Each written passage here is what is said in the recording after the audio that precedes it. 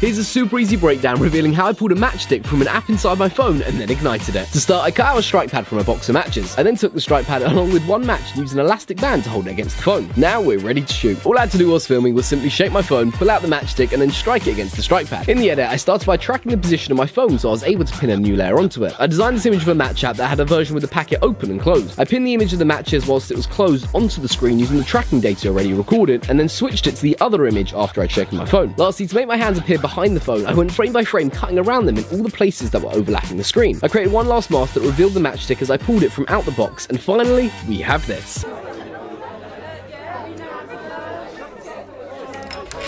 Quick, get down, come in.